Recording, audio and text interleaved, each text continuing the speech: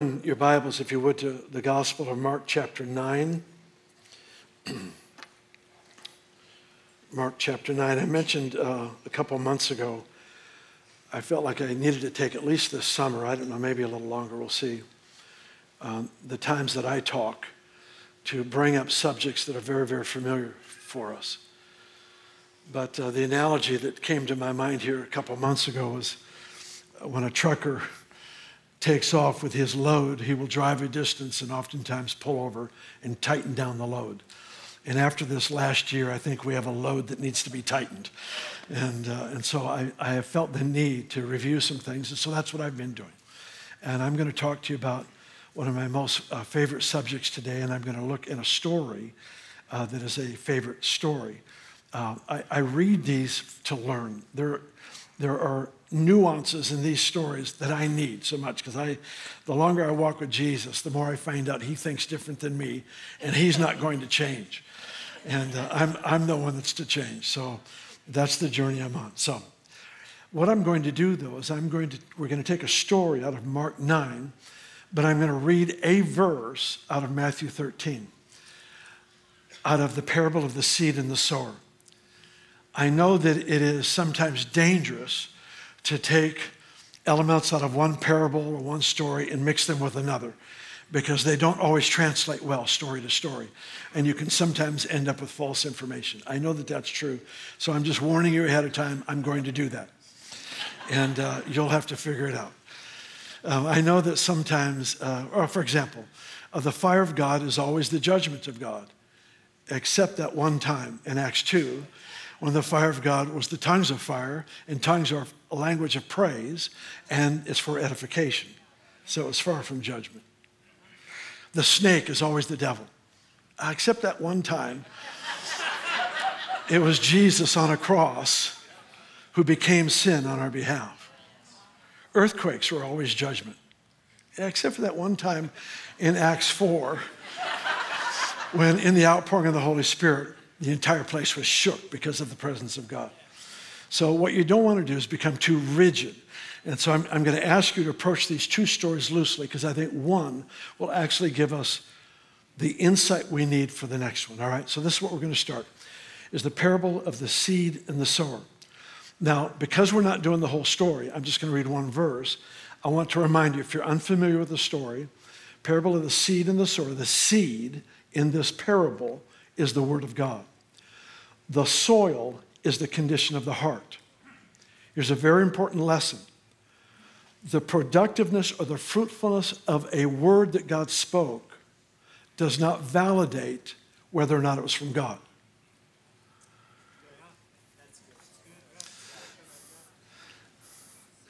Because that parable actually gives us 4 different kinds of soil. 3 were no good. The word was authentic, but it just didn't bear fruit. The fault wasn't what God said. See, many people make the mistake of saying, well, we judge a tree by its fruit. That's absolutely right. But they will say, well, we'll know whether this was a work of God or not by the fruit. Not always. Jesus talked about healing 10 lepers. Only one had a character change enough to return and give thanks. Did it mean the other 9 were falsely healed? No. God's word, the validity of his word, is not validated by what we do with it. In other words, it's not proven by what we do with it. God's not on trial by what I do. I am. In this particular illustration, we have in verse 22, he who receives seed among thorns is he who hears the word, and the cares of this world, the deceitfulness of riches, choke the word, and he becomes unfruitful. So here's the picture. My wife is the master gardener. She has not been gardening. She's been too sick. We have a garden, though. The pepper plants are not this tall. It's the weeds that are this tall. We have been invaded by the weeds in this garden. And it's because we planted certain seeds, but not being able to take care and tend the garden, We have other seeds that have competed for the nutrients, observed the moisture, and have outgrown and actually cast shadow or shade over the plants that were supposed to be prolific and grow and provide food. The word of the Lord is the same way. Faith comes by what? Hearing, and hearing by the word of God. Faith comes by hearing, hearing by the word of God. Say that with me. Faith comes by hearing, and hearing by the word of God. Say it again. Faith comes by hearing, and hearing by the word of God. It does not say faith comes from hearing the word of God. If it did, then let's all of us go home, put on YouTube where they're quoting scripture for the next 24 hours.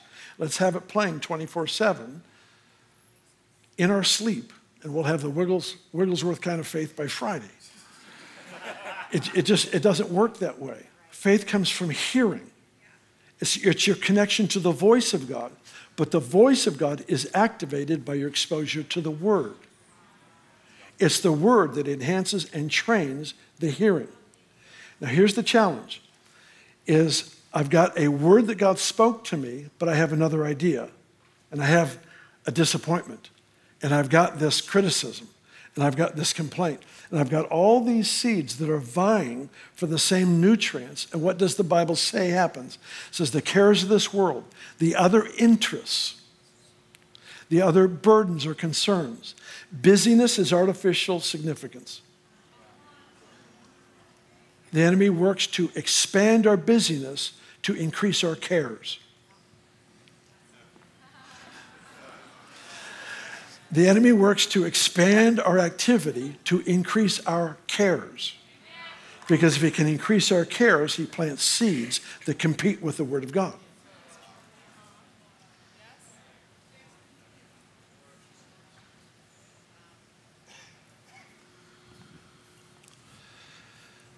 Mark chapter 9.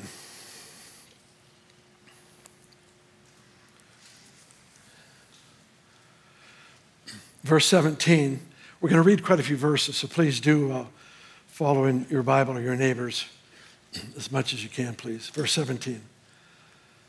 Then one of the crowd answered and said, "Teacher, I brought you my son who has a mute spirit. And whenever it seizes him, it throws him down. He foams at the mouth, gnashes his teeth, becomes rigid. So I spoke to your disciples that they should cast it out, but they could not." And he answered him and said, "O faithless generation, how long shall I be with you?" Let me stop there. I'm annoyed by, I love this translation, but I'm annoyed by their use of this word faithless, because it's not what it says. The literal word is the word unbelief. And there's a difference between faithless and unbelief. Unbelief is not the absence of faith. It's the presence of unbelief. There is a difference. Later he says, "I believe, but help me in my unbelief." The problem is you can have more than one seed growing in your garden. To say it's a faithless garden is not accurate. There's faith in the garden. Are you following my analogy here? To call it faithful is not accurate. There's just unbelief there. People come to me and they say, "Well, I'm more of, I have an intellectual bent." Oh, you mean you have an unbelieving bent?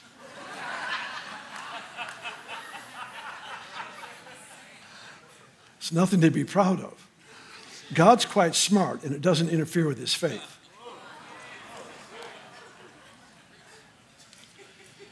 So if my intellect is affecting my faith, then I know the wrong things.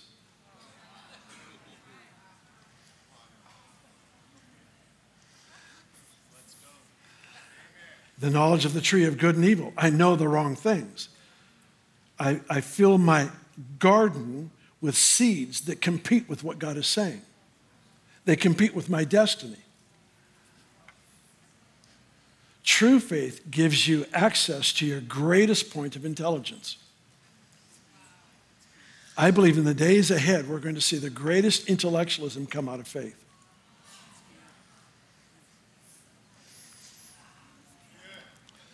Yes, Bill, amen. Keep it up.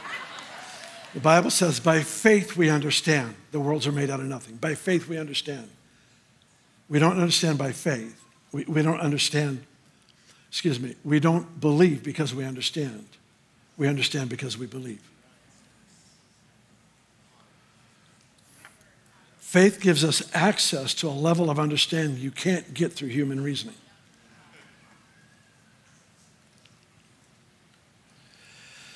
All right. I feel like I'm preaching all by myself here. It's all right.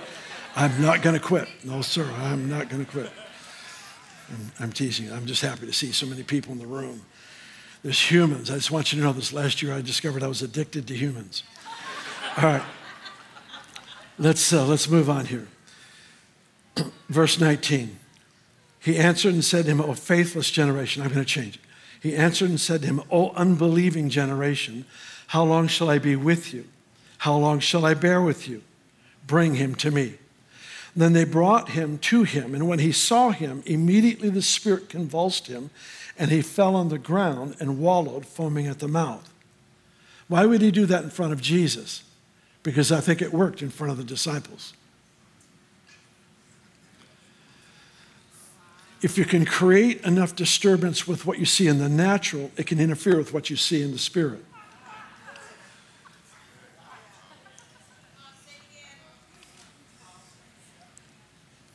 The enemy was working to create a disturbance that they saw here that helped them, that caused them to no longer see what they saw here.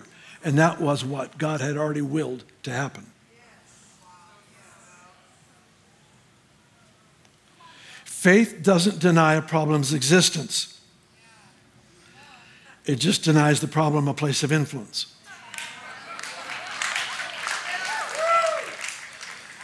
They brought him to him. He threw him on the ground, wallowed, foaming at the mouth. Verse 21.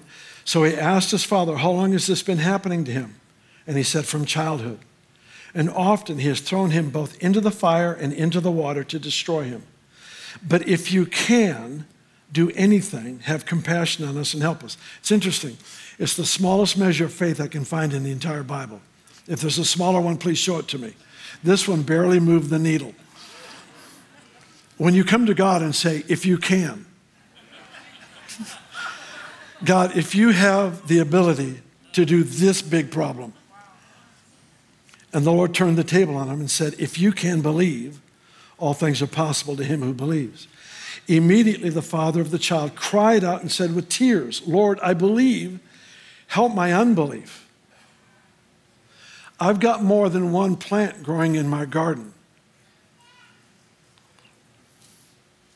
When Jesus saw that the people came running together, he rebuked the unclean spirit, saying to it, deaf and dumb spirit, I command you, come out of him, enter him no more.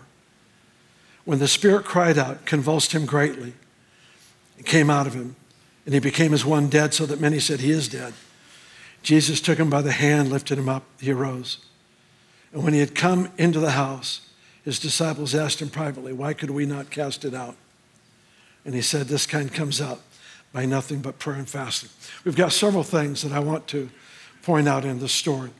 First of all, picture a garden. We have raised beds at our house. We didn't raise them from the dead. They're actually just elevated.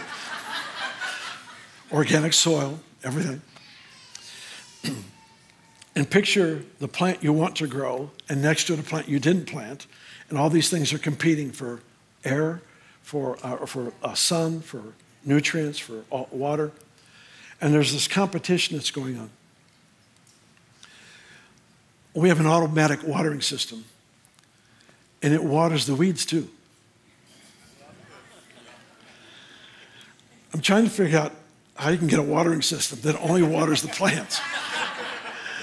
I mean, we've got an orchard and we've got trees growing, but we also have weeds growing because they found out there's water there. The point I'm trying to make is the water of God's presence waters all seeds.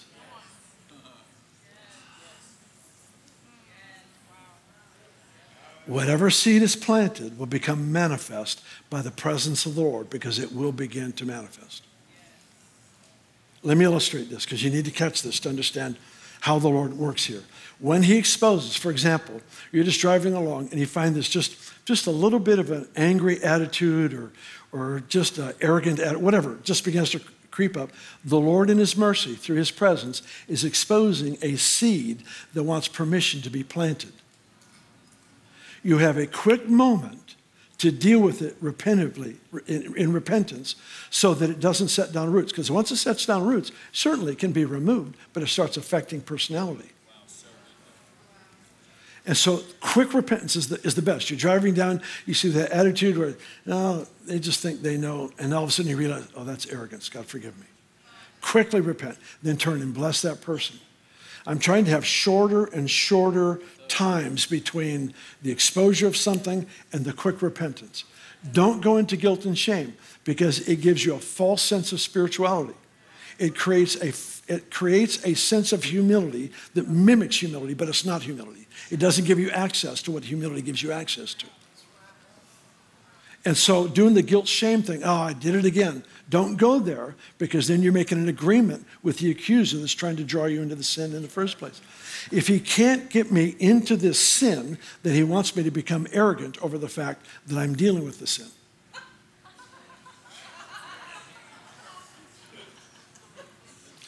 That's too big of a hole to fall into, so forgive me, I'll pull out of that one. Let me illustrate this concept that the presence of the Lord causes all seeds to water. Picture with me the Last Supper. This is the most intense and intimate moment like ever. They know, they can feel it in the air. Something's about to happen. Jesus knows he's about to go to the cross. He's got the 12 there. In this intense moment of divine presence, this intimate moment, we see John with his head on Jesus' chest. We have Peter announcing, I will never deny you. And we have Judas walking out of the room to betray him, because all seeds are watered in the presence. They all become manifest in these moments. Wisdom is to recognize when the Lord is bringing something to the surface, and in that moment, he's giving you a grace. Deal with it quickly. Deal with it thoroughly. If you're like me, you find all kinds of things planted in your garden bed. You've got the word of the Lord over your life, but like this guy, in all honesty, you say, God, I do believe. You are my confidence, but I'm fighting. I've got some unbelief too. See, we've thought that the answer to this challenge is to have bigger faith. Jesus actually canceled out that concept of faith size as being the answer when he said faith just the size of a mustard seed could take Mount Shasta and put it in the Pacific Ocean. That's not just a nice, warm, fuzzy illustration. It's not a motivational point. It's not a rah-rah on Jesus' behalf. It's a statement of fact. Something this small can move something that big if it's by itself. See, the problem is I got other plants in my garden.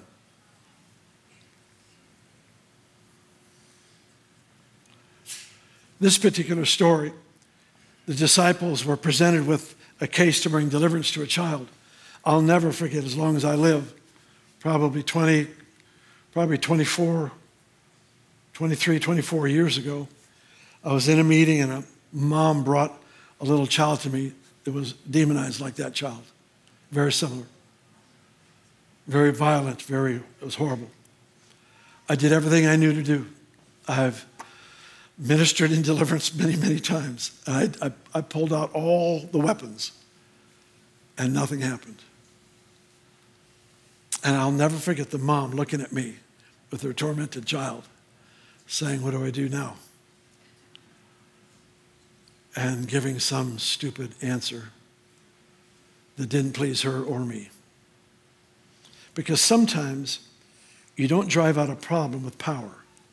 You only do it through authority. And learning how to minister in authority is different than ministering in power. Authority is needed to deal with authority.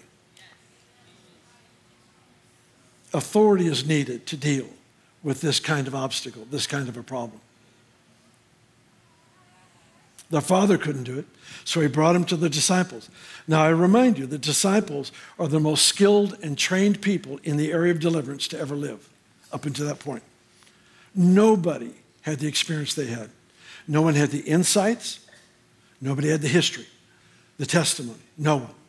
Jesus could trust them enough to send them in groups of 2 to a city and clean out the place. All the demonized are freed, and the people that are tormented and sick are healed, and all this stuff went on. In fact, it was so impacting that in Luke chapter 10, Jesus adds 70 more to the group and sends them out. Picture this. He sends out 82 folks. They go out, they come back. They are so excited because demons were subject to them. And Jesus says, by the way, he says, I saw Satan fall like lightning. So he's responding to their success, if we can. He's responding to the impact of their anointing, their gift, their ministry.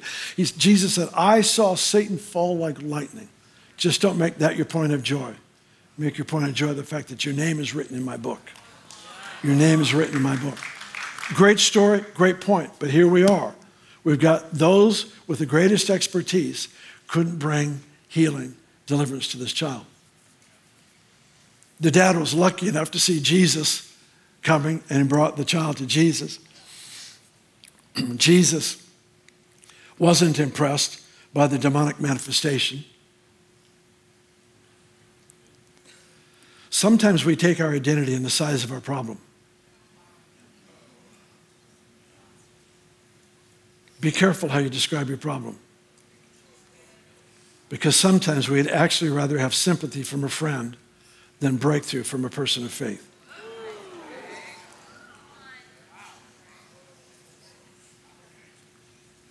I'm not saying don't share. I'm just saying be careful where your heart is going, because sometimes we feed on that stuff. So it brings him to Jesus. Jesus was unmoved by the demonic manifestation, brought deliverance to the child. The disciples saw it, and it says they took Jesus aside and they asked him, how come we couldn't do it? Jesus gave them this profound advice. This kind only comes out with prayer and fasting, which I'll talk about in a minute. For me, the biggest lesson in this story is that when the disciples couldn't bring about a breakthrough, they didn't create a theology around what didn't happen. They didn't look for biblical reasons why it wasn't God's will to deliver that child. Instead, they took Jesus aside and they asked, why not? I pray the day comes for you and for me that instead of being shocked when the breakthrough happens, we're shocked when it doesn't. Shocked enough to take Jesus aside and ask him to please explain why it didn't work on this in this occasion. Jesus said this kind only comes out with prayer and fasting. But he neither prayed nor fasted. We know Jesus fasted. The one time we know that he fasted was 40 days at the beginning of his ministry. It's kind of at the initiation. But he didn't, I'm not saying it's wrong, but he didn't fast for a problem. He fasted into a lifestyle.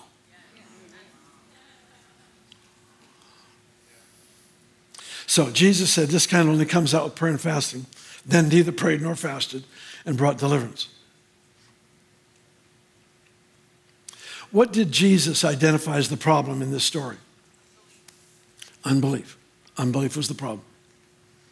What did the dad think the problem was?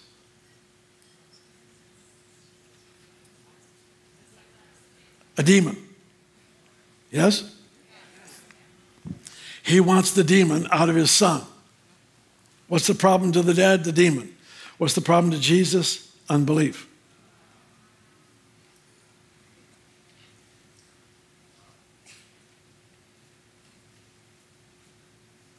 There are times where you face a situation that is bigger than your unbelief can handle.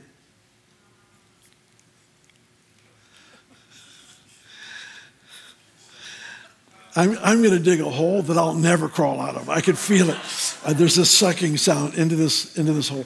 There are times where the measure of faith as compared to all the questions that you keep pondering and keep questioning, keep meditating on, that you keep fueling with the energy of your own soul, is too big of a battle. When you actually have the faith of God himself, that when it's by itself is more than enough to move the mountain. But because you've allowed it to be planted with other competing things, you're in a war he didn't create for you.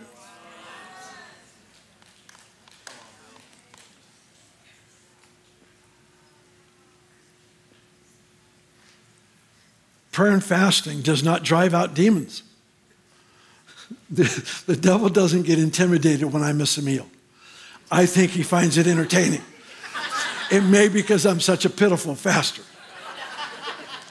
I was fasting this week watching hunting shows where they cooked the food that they shot. I gravitate towards those kind.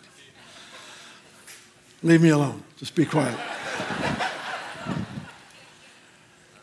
I don't think the devil is intimidated by my fasting. He's intimidated by my authority. And what happens in prayer and fasting is you discover who he is and you discover who you are. That's it. Let me rephrase it. Fasting for some of us at times has been more likely called a hunger strike. It's where you announce to God you're not eating until something happens.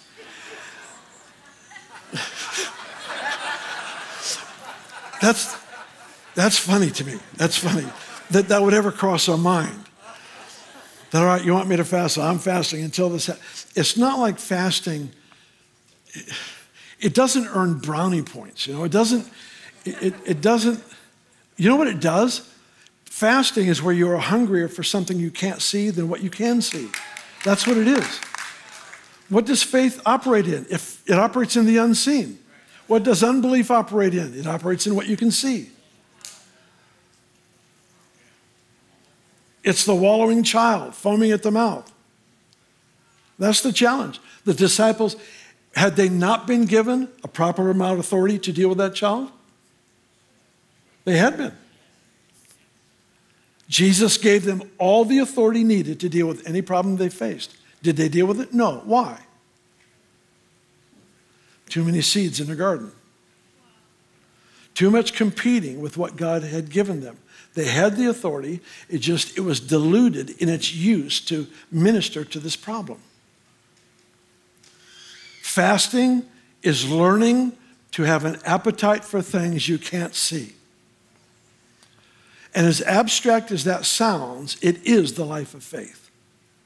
As abstract and as unreasonable as that appears, it is where I become anchored in what Paul said, what you can't see is eternal, what you can see is temporal. So if my confidence is in this, that I can see, my confidence will crash, it will fail, because this is not reliable. My own human strength, it's not reliable. It can't be on any of those things. It can't be on human talent or skill. It has to be on something that is outside of that brings influence. A miracle comes. I've watched it so many times where a miracle comes. It's hard to explain, but it's in the unseen, and I see a problem, and the miracle, just through faith, gets released into that situation. I've watched it change before my eyes. I've seen it. I've seen it happen. I've seen where bones are missing and they grow. I've seen bones that were deformed and they dissolved. I've watched it. I've watched it where there's absolute 100% deafness, and all of a sudden they hear. It was in the unseen, but it was released into the visible, into something that was inferior, in something that was damaged or destroyed or afflicted or whatever it might be. It's that connection of the believer between the unseen world and the visible world. And I come as a representative, and that's why we don't beg God for the miracle. He's already decided to do it. We're just learning to cooperate with the way he moves, the way he works, the way he thinks. I'm so thankful for the Lord's Prayer, that he taught us to pray, "Our Father who art in heaven, hallowed be your name." Your kingdom come, your will be done on earth as it is in heaven. The rest of the prayer, give us this day, is all petition prayer. But those two statements can be translated like this. Will of God, be done. Kingdom of God, come. They are decrees. It's a part of the prayer life. The prayer life has woven into it the responsibility to take the heart and mind of God and proclaim it into a given situation. The worlds were made out of him speaking. That's why he wants us to talk. But talk as a yielded vessel to him. Because then it's not just good ideas being declared into a situation. It's not just the power of positive thinking. Which if that's all you have, don't lose it. You're depressing otherwise.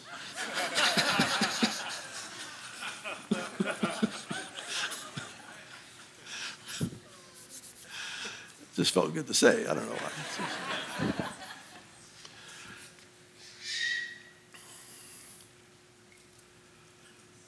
So he says this kind only comes out with prayer and with fasting. Do you know what he's telling them? He's saying, listen, the way to deal with unbelief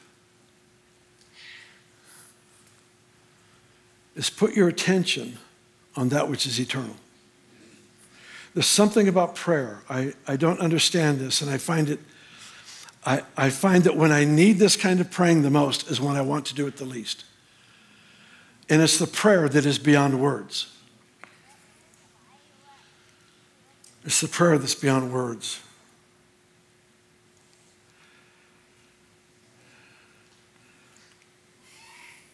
Sometimes it's praying in the Spirit, praying in tongues. Sometimes it's literally just being engaged with the presence of God with a groaning that's too deep for words. There are no words for what I feel, but I'm not going to leave this engagement. I'm not going to leave this moment. It's a face-to-face moment.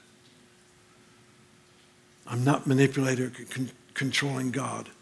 I simply want to be shaped by him. I want my heart to reflect his heart. I want my words to reflect his words. And there's these moments where he's just saying, listen, the problem isn't the demon. The problem is unbelief. And the antidote, learn to pray beyond convenience and be willing to skip a meal to anchor into what you can't see. Why? Because that's where your authority functions from.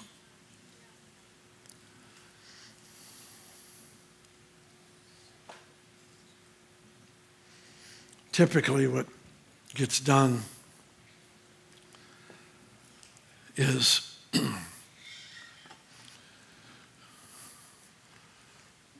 creating all kinds of bad theology to explain why something didn't happen.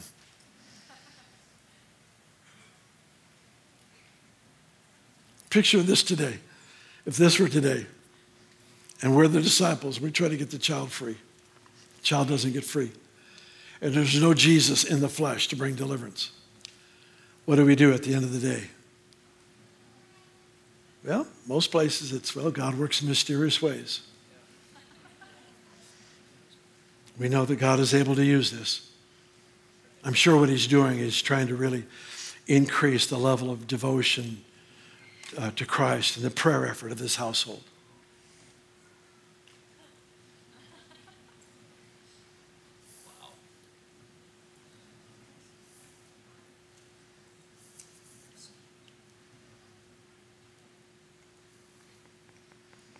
Instead of saying, there's too many seeds planted in my garden.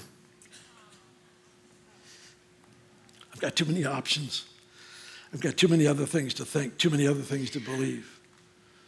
Because according to Jesus' example on the size of faith, it doesn't take this big of faith to move something as large as a mountain. It just takes this kind of faith. So when Jesus talks about great faith, greater faith, I don't know that he's talking about greater in a sense of size. I think he's describing whether or not that faith is by itself. It's the only seed in the garden. It's the only seed in the garden. That's why it's great. Its impact, its significance, its mountain moving weightiness is not in its size. It's in its quality. It's in its ability to stand by itself.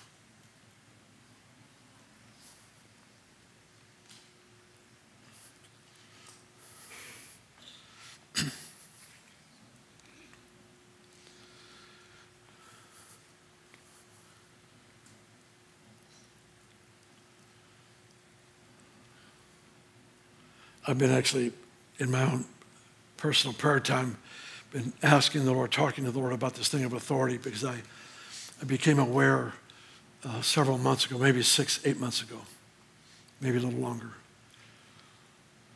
that I was so much stronger in being able to move in power than I was to move in authority. And I don't mean to imply I don't move in authority. I feel like I do, but I could tell. If you could have power and authority, I got one leg that's a lot longer than the other one. And I want to be able to walk a way that represents him well in any situation. And some situations require power, but some power won't fix it. Sometimes. It's knowing who he is, knowing who you are, unashamedly taking your position and your posture and expelling that influence that is wreaking havoc on a household, on a city, on a situation.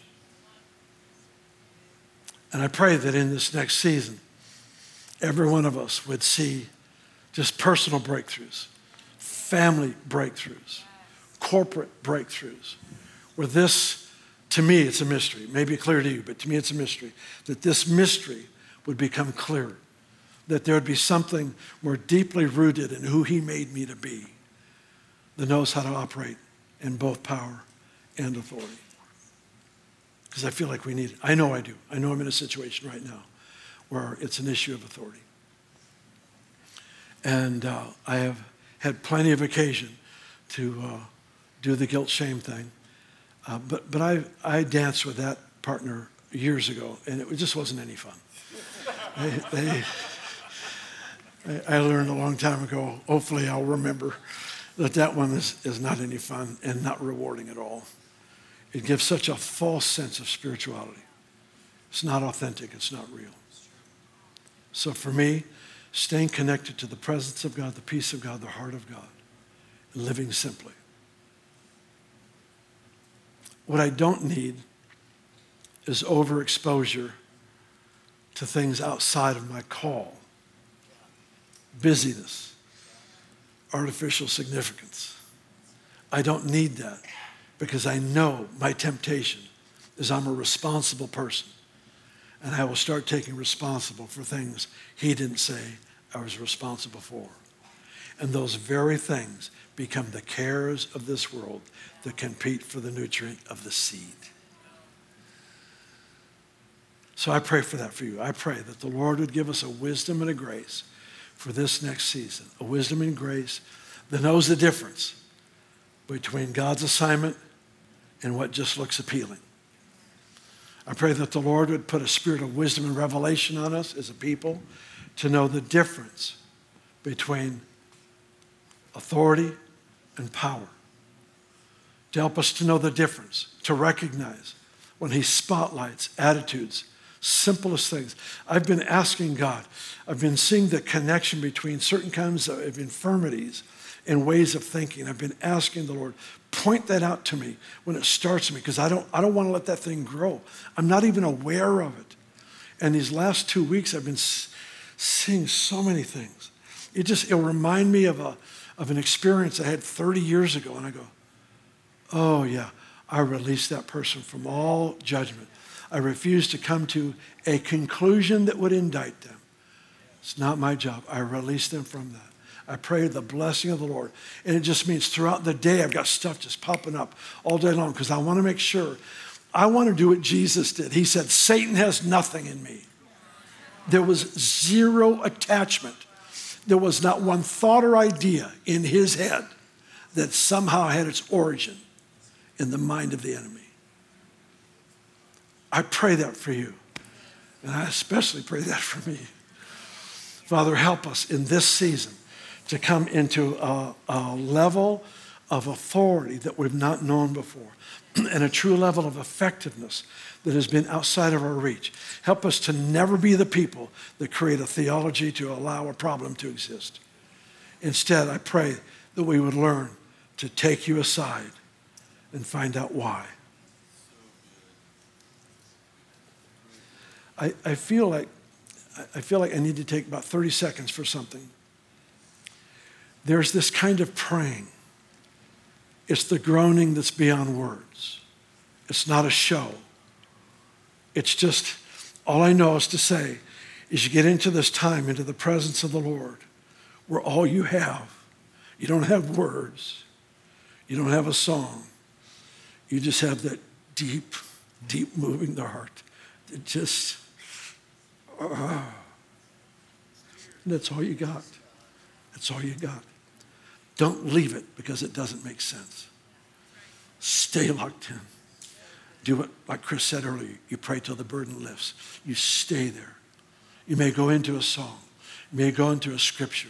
You may go into that, but don't be quick to leave those moments of engagement where you just stop and you just say, no, this must move. This that has been set against my household or my family or my friend, this must move.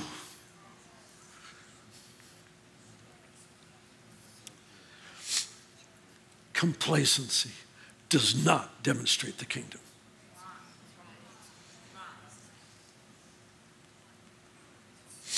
You got two ways of progressing in the kingdom: the violence of faith and receiving as a child.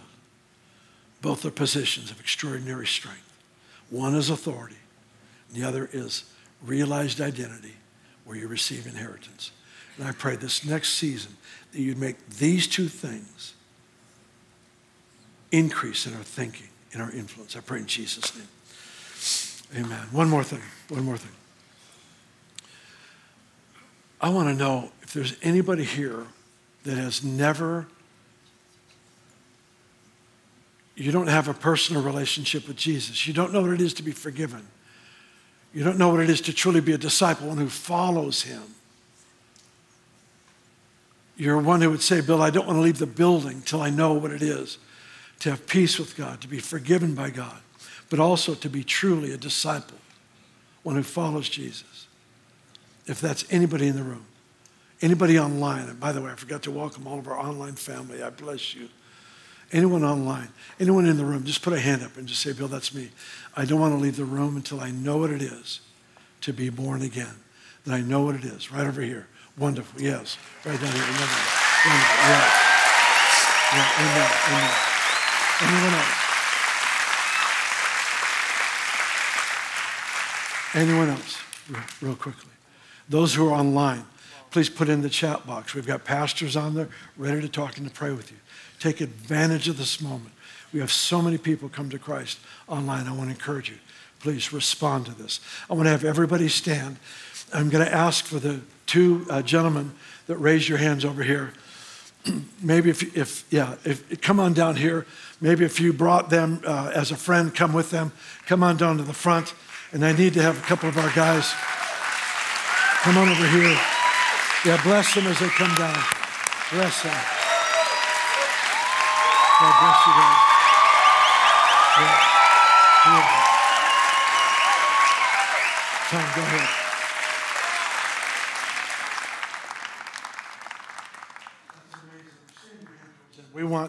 We want them to leave with the entire package today.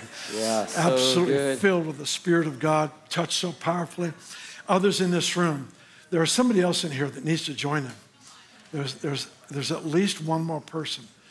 I'm going to encourage you, get out of your seat right now and get down, and this group of people will love you, pray for you, and serve you in a way that will change the rest of your life. But I'm going to ask you just to get out right now. Church, just pray for that. Pray for that. Pray for those who are even online. It's not a day to be doing your own thing. It's a day to be found in the safety of following Jesus. Yeah.